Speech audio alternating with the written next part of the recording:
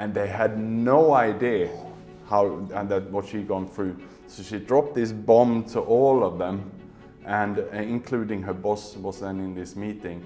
And after this, and this was during the pandemic when we had a circuit breaker here basically, and after what happened was that the team completely got together. They had the most beautiful open landscape.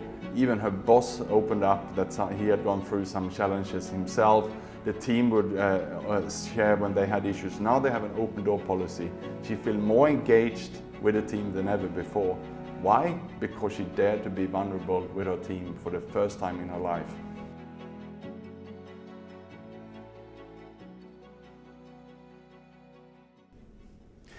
Welcome to episode 3.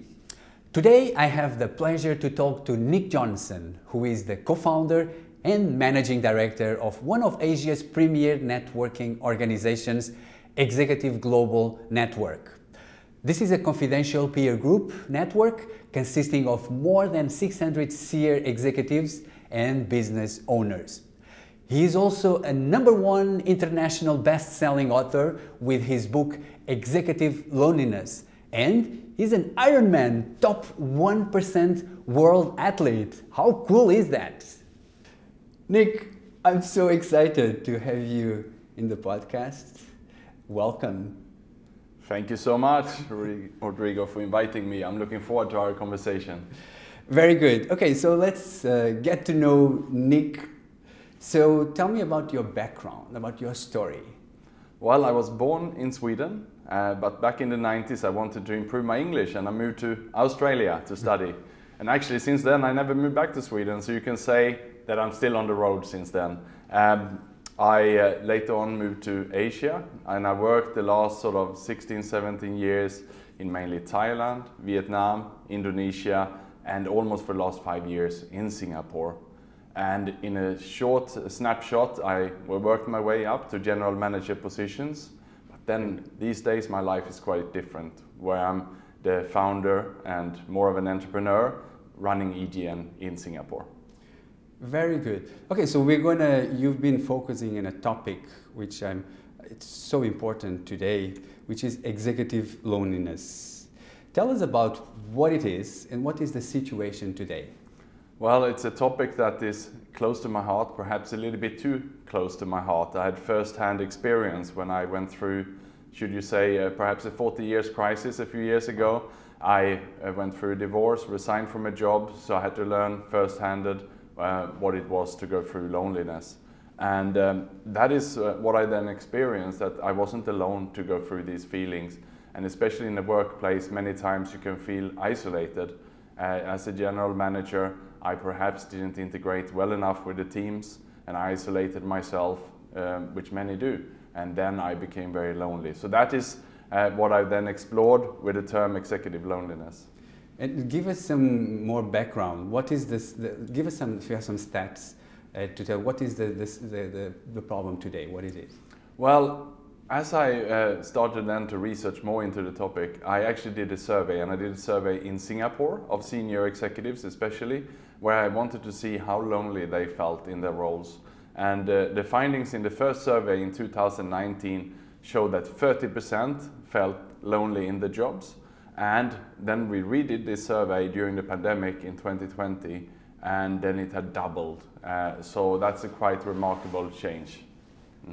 And then also there was some stats that there's many people, they go through that, but they don't ask for help.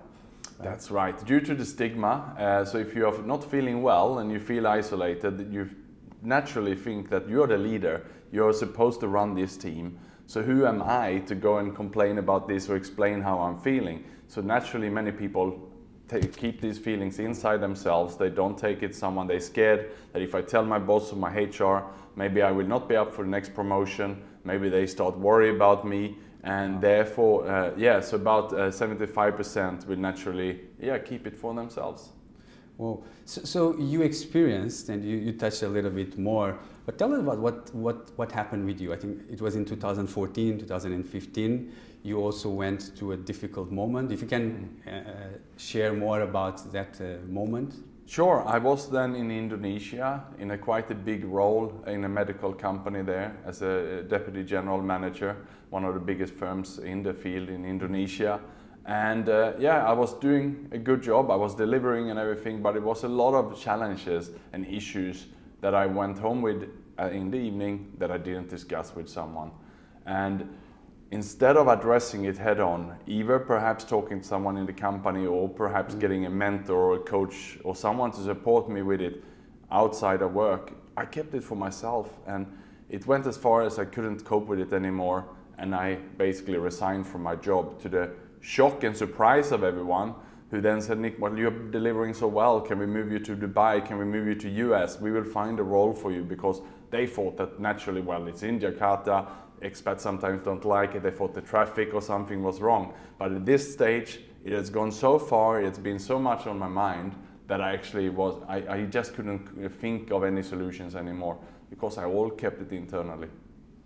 So how did you feel? What happened? Well, what happened then, because I felt sick at work, I also brought this home, I felt sick at home. It led to also my divorce. I had been married for 13 years and I didn't really know who I was anymore. I lost the feelings about myself, the connection to myself, and with that, if you don't have connection and health internally, you have a big problem to connect with other people. So I pushed everyone who loved me away from me. Wow. And it went as far as I didn't know what was home, and I then was thinking, should I move back to Sweden, where I should probably have gone. My son was there, and my wife at the time moved back to Sweden. But I moved back to Vietnam, where I had lived earlier, and I was thinking maybe that's where I should restart my career. So I drifted from job to job and not really finding my feet anywhere. Wow. What was the moment that you felt that something was not right? How did you notice that something was not right? Well, many things changed in these times. So from going from someone who exercised frequently, who did marathons, who did triathlons, and who was delivering, you know, in sport and at work, I stopped exercising. I stopped caring so much about my diet, and with that, my habits changed from exercising after work to perhaps going to the bar and have a drink. So good habits changed to bad habits. And when you change the habits from going to the gym or going for a jog with your local running club into finding your friends in the bar and have a drink, then naturally you come back to those friends the next night for another drink. And that was a process what happened for me over 1 or 2 years there, when I changed then not only my habits but my friends and the people I surrounded with.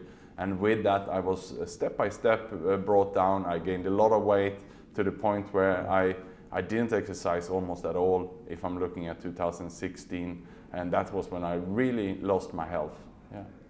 What was your lowest point? So in 2018, I was so sick that I realized that I didn't know what I could do, and I lived then in Vietnam, and with the medical system there not being set up perhaps for foreigners and the language barriers, I started to look for psychologists, I started to look for help, but I couldn't really find any help. I asked around, people didn't know it. The concept even of asking for help there didn't really exist. So I just forgot about it, and I just went instead on with my life. And it went so bad that I wanted to change. And I wanted to move back to where I lived earlier, perhaps Australia, Europe, or Singapore, because I knew that this is a modern country, help is available, and I was hoping that I could get some support. So that drove me to then getting the move from Vietnam to Singapore with EGN at the time. And if I'm looking back in April, May 2018, I reached my lowest point. I had then written my will, my testament, because I thought, or was pretty sure that life was over. I wasn't suicidal, but you could say that you are almost on a suicide mission when you're abusing alcohol to the way I did it at the time, or drugs for that matter. So I realized that I probably don't have much more to go, so I want to clean up everything. I want to make sure that things are right should I leave, which is a tendency of people who actually are suicidal to do these kind of matters. So that's the space I was in, and with that came a complete surrender. Yeah. Wow. Wow, really, thank you for sharing that. And so you spoke with many people that went through the same. what have you saw as patterns? How people feel, like not just you, but generally, what has been like the feelings that people normally feel when they are in that situation? Well, it tend to be that they've lost the confidence in themselves and the connection in themselves. And I'm interviewing one lady in the book, a lady in the banking industry who worked her way up to managing director. And when I interviewed her the first time, she basically gave me a straightforward interview. She didn't really reveal a lot. But she sent me a message a few days later and said, Nick, can we meet for a coffee? I want to share something more. And when I met her for a coffee, she broke out in tears right away and she said, there's something I need to tell you. Wow. She said, Nick, I rehearsed my own suicide twice. And then when I asked her, to elaborate, and we were sitting there and she was explaining what happened to her, she had a small cosmetic surgery in her face after an accident, and that made her lose her confidence around her colleagues and made her lose her confidence around her husband at home. So similar to what happened to me, she pushed the colleagues away from her, she pushed the husband at home away from her, and here was a lady who was really performing, who having it all together, everyone would think on the outside. And as she pushed people away, she found herself being lonely, and no one wanted to go with her for the lunch break. The staff went by herself. She sat in the office here in Singapore, having her salad by herself in the office and working, and instead focusing on delivering results, impressing the bosses, wow. Still getting the promotions and still doing well, but feeling lonely. And that's how far it went for her as well. So a similar pattern, and that's what I keep hearing coming back over and over. If the issues are not dealt with, if they're not addressed, if they're not spoken with, if you keep it to yourself, then it can go that far. Well, so also in your book, you speak also about vulnerability and how it's impacting negatively many people. What is the issue today in terms with vulnerability with leaders? Well, the issue with vulnerability is exactly this, that you are keeping a beautiful profile. We see the LinkedIn profiles with everyone having a good profile, but what is hiding behind that? There's no honesty, there's no truth, there's no authenticity. And when you need to hold it all together, looking so great all the time, and when it's not real, that's when things can break down. And let me go back to the lady who I spoke about the bank, because she's a great example of how she turned it around, and from having been rehearsing her own suicide twice and isolating herself. And after she had shared her story with me, because we agreed and she would contact her therapist, she told the therapist whatever happened and how she felt. He engaged the husband, who was shocked to hear it, but they discussed it, solved it together. And then what she did at work was even surprising to me. She actually got a copy of my book. She gave it to all her colleagues to read the book, and then they had an all-hands meeting on a Friday. And she said in this meeting that, by the way, the lady you read about in the book, that's me. And they had no idea what she'd gone through. So she dropped this bomb to all of them, and including her boss was then in this meeting. And after this, and this was during the pandemic, when we had a circuit breaker here basically, and after what happened was that the team completely got together. They had the most beautiful open landscape. Even her boss opened up that he had gone through some challenges himself. The team would share when they had issues. Now they have an open door policy. She feels more engaged with the team than ever before. Why? Because she dared to be vulnerable with her team for the first time in her life. That's an amazing story. But you have also another story that had an impact on you, it impacted you deeply, that you mentioned in your book, which was what happened with your friend, right? Can you tell us about that story and how it impacted you, and going maybe to dedicate your life to work on this? Yes, so the book is actually dedicated to Simon Graves, who died in suicide in 2019. He was a senior executive in the HR space here in Singapore, loved by many. And he had in 2019 fulfilled a lot of his dreams. He went to Mount Everest, where he climbed to the base camp. He was very fit. He had a Facebook page where I followed, and I saw his training preparation for this, and he was looking best of his life. He also had a girlfriend he loved, and he posted on social media that he'd never been happier. So here was a man living the full life, really exploring everything. I had discussed with him and invited him to give a talk to the EGN members on the future of work, which was his space. And we were preparing for this. Everything was going well. Suddenly he was gone, and no one could have any understanding why. My response then was immediately to call up his brother, who is in the UK, and ask, how can I help? How can I make things right? And it was everything about cleaning up what was happening here in Singapore then. I did everything I could. But then I also asked, can I talk officially about what had happened? Because I want people to learn from this. He said, shout it out loud. And when he said shout it out loud, I wrote a LinkedIn post about my own recovery journey. I was then 1 year inside my own recovery, and I had spoken about it with therapists, doctors, and in closed anonymous circles, but no one on the outside knew that I had gone through these challenges. In fact, people thought that I had it all together, but I didn't. But this time then, because I was in recovery and what happened to Simon, I wanted to stand up. And I made this post, and I set up a fund to raise money for the SOS Samaritans, which is a suicide prevention agency here in Singapore, to raise awareness for suicide prevention, but also to raise funds. And that's how it all started. And I shared this, and I made a video on LinkedIn, and it went viral. All over the world, it went like a bomb.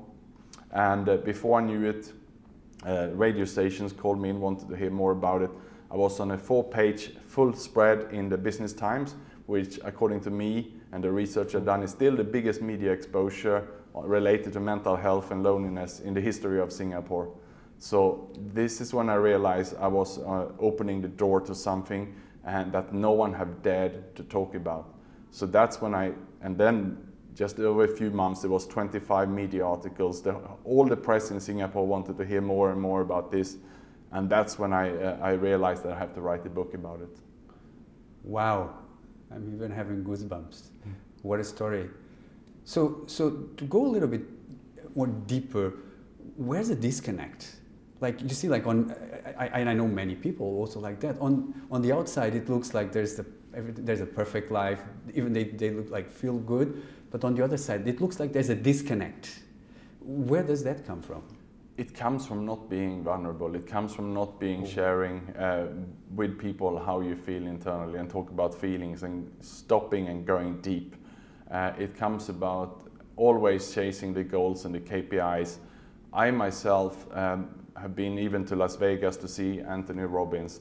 I was personally involved in Vietnam to fly in Brian Tracy, Nick, the gentleman, no arms, no legs, all these motivational gurus I've been passionate about, read every book about them, followed the audiobook, programmed my brain to set up the KPIs and goal orientation and grab it.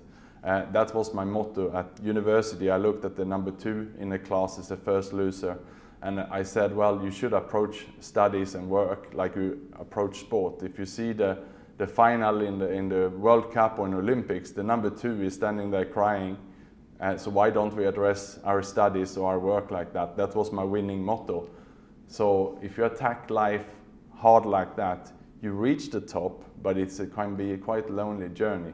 So that is the challenges, and I was just hitting targets and getting the promotions, reaching everything I wanted. Wow.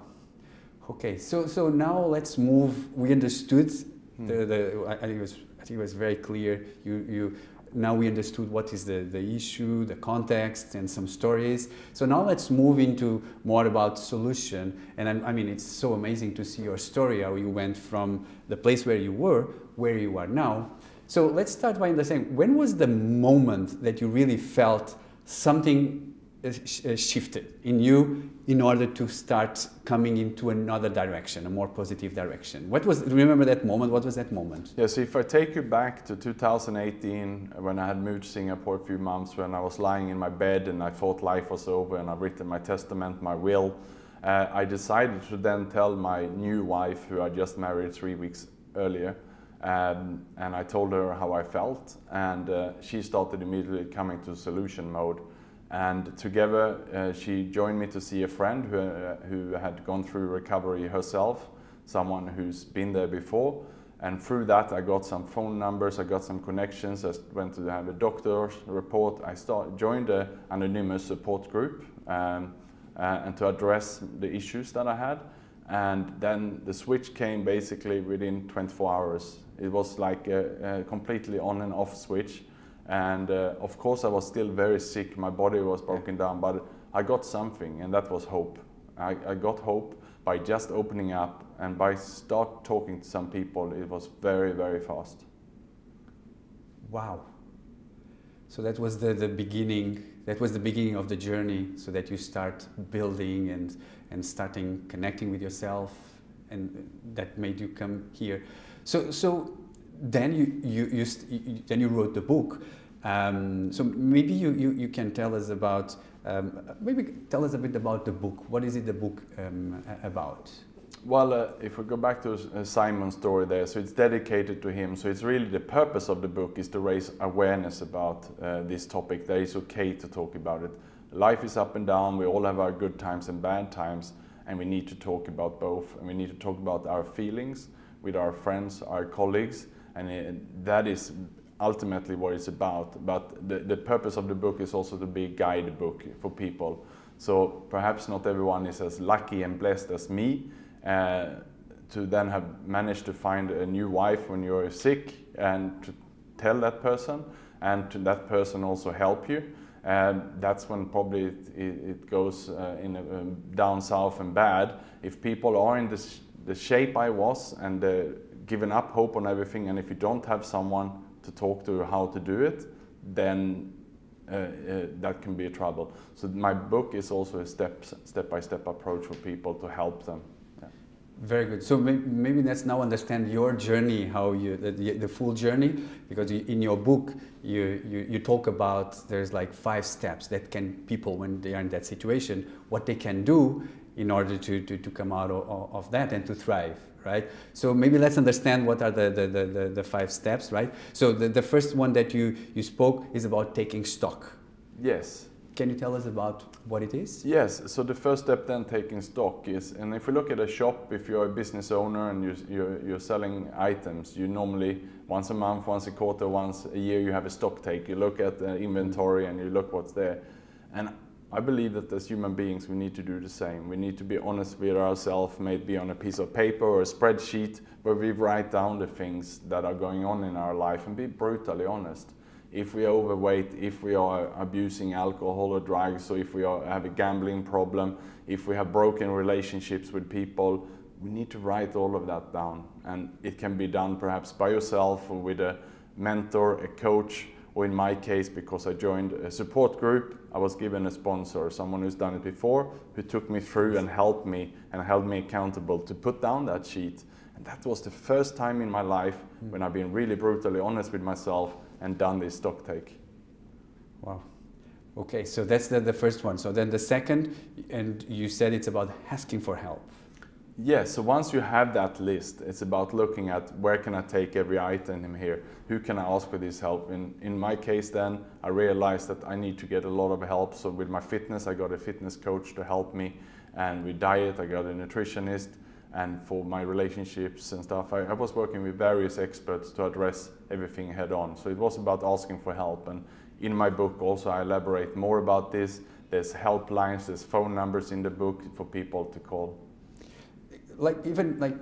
And what is your suggestion for if someone is going through a tough time, asking for help? Maybe sometimes it can be hard to ask, or a coach, or like, what is something small that people can do in order to ask for help? Who they can start?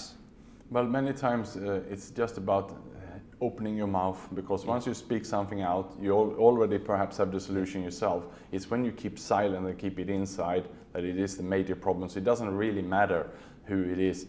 It can be anyone. There's so many anonymous support groups to join in every city in the world, also in Singapore or anywhere in Asia.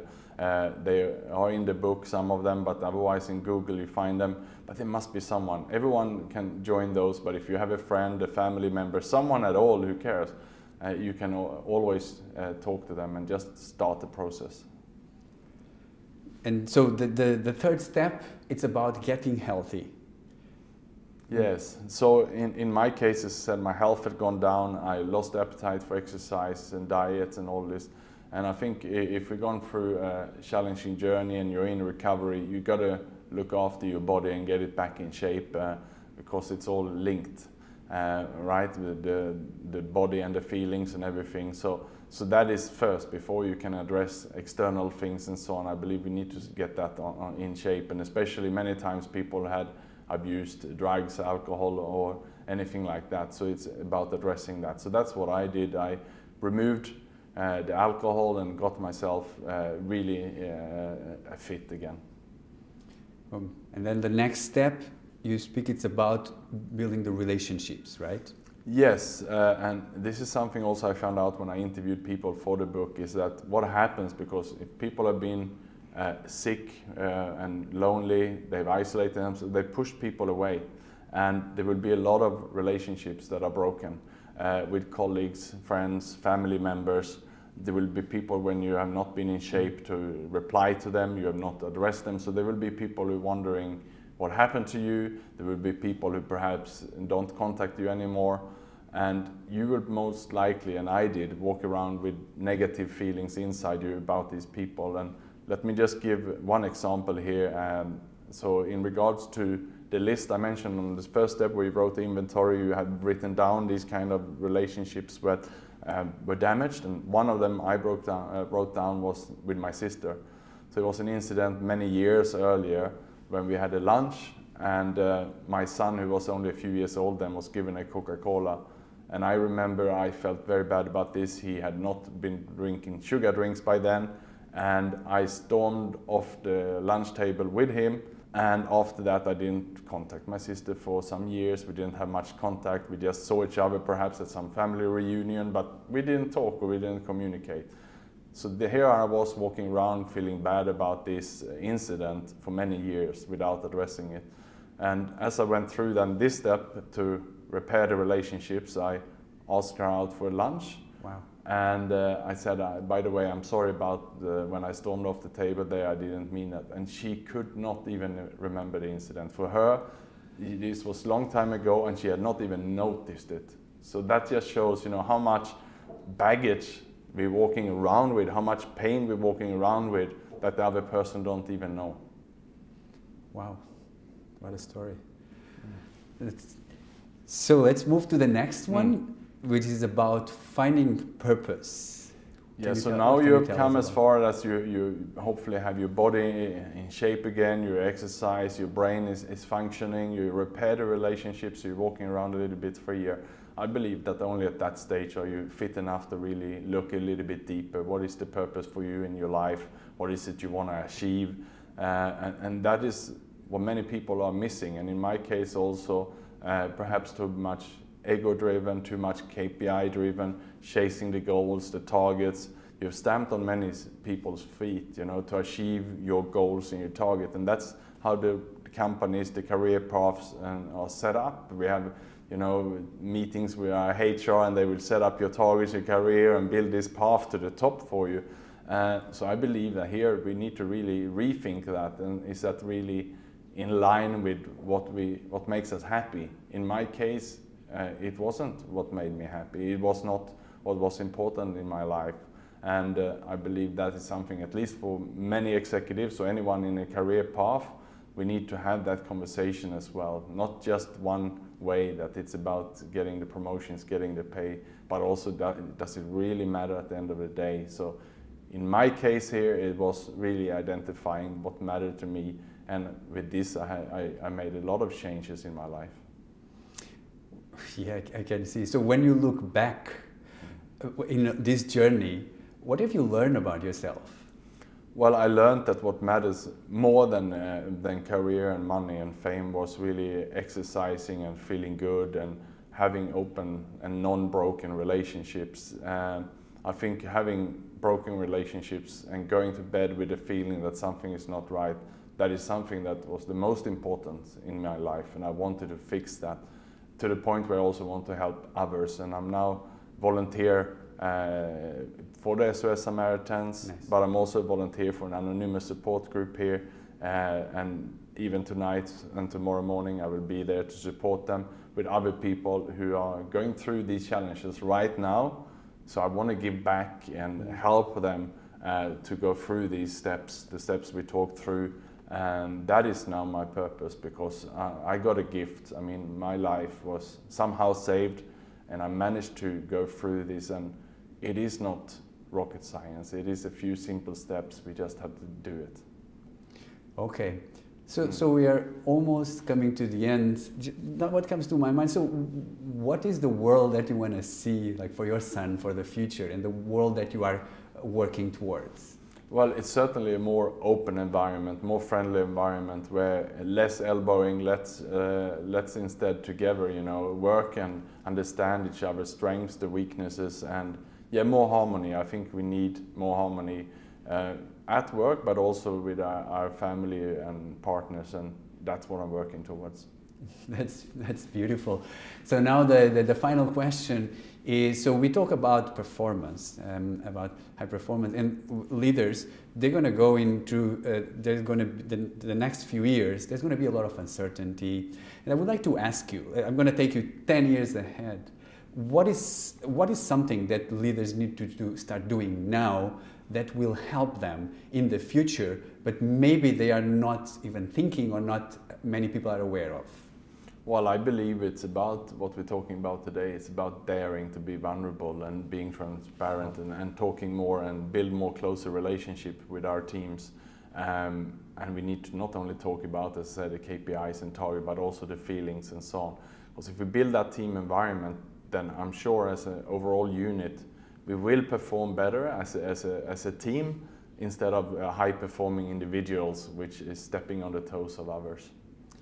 Love it. Nick, it's been so good. First, I want to appreciate, one, your vulnerability, your authenticity, but also it's very inspiring, the work that you're now doing, helping others. So, thank you for that. Thank you for being here, and just keep going. Thank you so much, Rodrigo. I really valued and appreciate the conversation.